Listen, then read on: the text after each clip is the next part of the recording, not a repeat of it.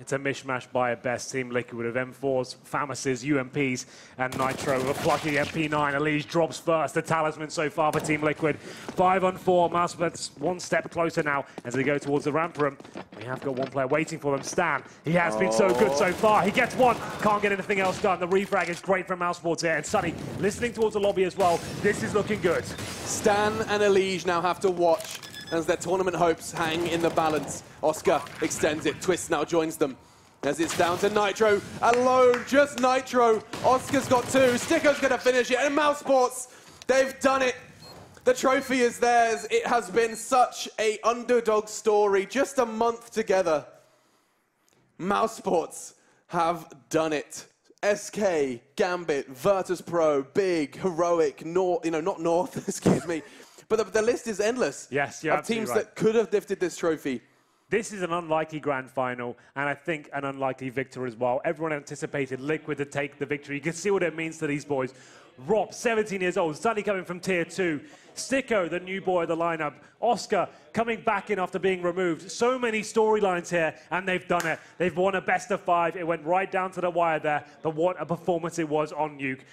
Impeccable stuff. Everyone showed up there, and you have to say that's going to be disappointing. A bitter pill to swallow for Liquid. Their stars didn't align, and they find themselves a 16-4 scoreline. This grand final as well, we started by saying, where is Sunny? Where is Oscar? We had these questions, we needed answers, and they all come and correlate here on Nuke. 30 francs for Oscar, 19 for Sunny.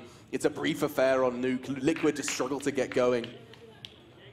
And it's an unlikely squad, really. When you look at it on paper, this team started, so long ago, as they are here in Greece. It's a big win. Smiles creeping onto their faces because they have done it, and they know it. And here are your squad. Don't forget the coach as well. From left to right, Sticko, Sunny, Chris J, Oscar, LMBT, and Rops.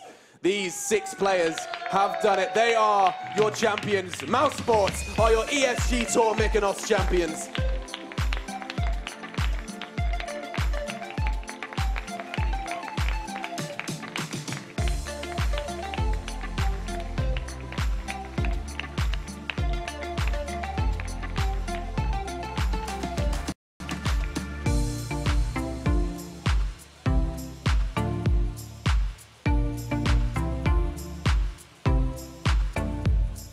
There we go then. The first ever ESG Tour champions here in Mykonos are mousesports. They received the trophy and the accolades of the crowd around us as well. They'll all celebrate long and hard, I'm sure. We're going to get the medal ceremony going as well. Stamos from PV Pro, the CEO, presenting the medals to the mousesports team.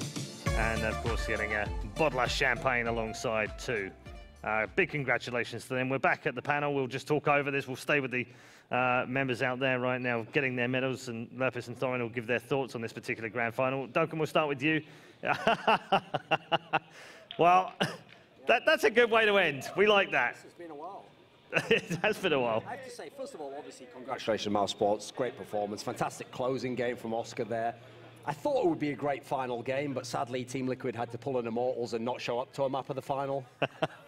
You had to get one in, didn't you? It's the new thing now. You had to get one in. Everyone's going to be doing it at school. Yeah, I don't mind that at all. Are we going to get the champagne? Can anyone spray that? They can. Look at that. Oh, my goodness. And by the way, since we haven't referenced it this week, actually, because it's such a new lineup, I do want to say the first person to receive a medal there was LMBT, who's the coach of mousesports. And ever since he joined mousesports, actually, he was referenced as someone who helped to bring about some of those tactics when people like Chris J had to become the in-game leader, someone without experience doing that role.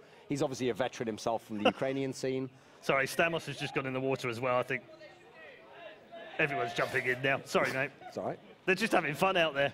There's far too much fun. Do you want to go and jump in? Definitely not. I don't think so, man. Those freezing water already in daytime. No, the problem with this is obviously, it ended up being kind of a victory lap at the end for the mousesports guys, but even though they were dominating the first half, you knew if Liquid could just win the pistol, if they could just get going that way, and even though they were the ones favored on this map, it never happened for them. Yeah. Well, I mean, basically what happened is we said, you win the pistol on CT side, you rack up a lot of rounds, and sometimes it's one round that makes the difference. Well, this time mousesports won the second half pistol. Liquid curiously did not go for the second round force buy. And once they failed on the third round, it's basically game. It's incredible performance by Oscar. It was 30 kills in about 20 rounds of play. And he wasn't even sniping in that game. No. It was all rifles. Exactly, yes. Just incredible. So there's no argument between you two now for MVP not of the because tournament? Mouse won, obviously. There would have been otherwise, but everything's okay. So are we settled on our MVP after that I think it's got to performance? be Oscar, yeah. It has to be I Oscar, think it's doesn't it? obvious. I will acknowledge for some of the final, he wasn't the best player Sure. on Mouse, but he closed out the decider. As you say, he did it with rifles. A lot of people don't know, before he started opening in Hellraisers, he was a hybrid. He was actually mainly using, obviously, he was a guy you'd often see with a rifle, and he's someone in 1.6, in fact, was mainly known as a rifler. I think you also have to look at him and say, for the rest of the tournament, what a beast he was. I mean, he's really part of the reason they're here. Yes. I mean, remember, this is a team that could have been 2-0 by Gambit. That absolutely could have happened. That was a pretty good series overall.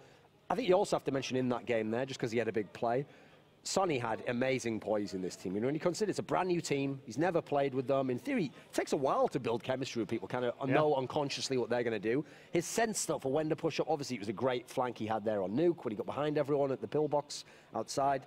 I think in general, you kind of see the formula for where this team could go. Chris J doesn't have to do a lot of fragging. He's got all these guys on his team. Rops doesn't have to